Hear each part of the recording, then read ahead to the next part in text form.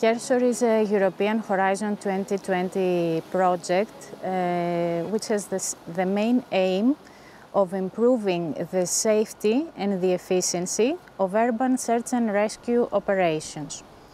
It is designed around an earthquake scenario, which will result in trapping of victims under the rubble, and tries to address missed capabilities of first responders in such missions. So it includes various technologies, more mature and more innovative ones, like drones, wireless geophones, ground-penetrating radars, and also our small robotic devices, the SMURFs, that are the main focus of our test today. So in the SMURF, we have integrated several components, such as the front camera, the measurement distance sensors, infrared camera, LED lights, motors, communication system, localization system. Some components are off-the-shelf components, meaning that we can just buy them, commercially available. Others are prototypes. We are developing SMURF. Especially we are doing the design of the hardware of the SMURF.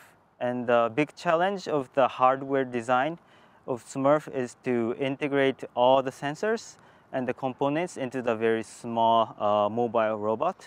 And we are doing a lot of mobile tests and durability tests in our lab. Field tests for technical partners are very important because we cannot reproduce these settings in our laboratories.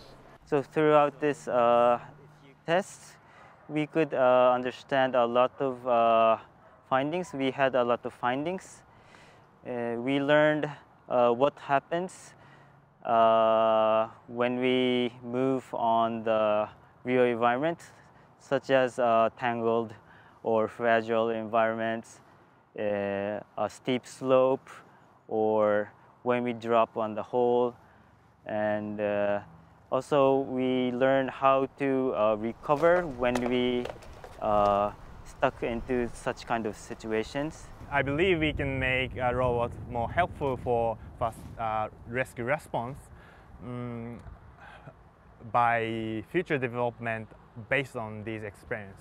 And also we had a lot of discussion with first responders. And so throughout the test, it became clear what kind of improvement of the robot design can be made. With the SMURF, there is a mapping system, and we could use the different points to localize the victim with the SMURF. This mapping system could use on the field, and it's very easy for the rescuer to find the victim with this mapping system.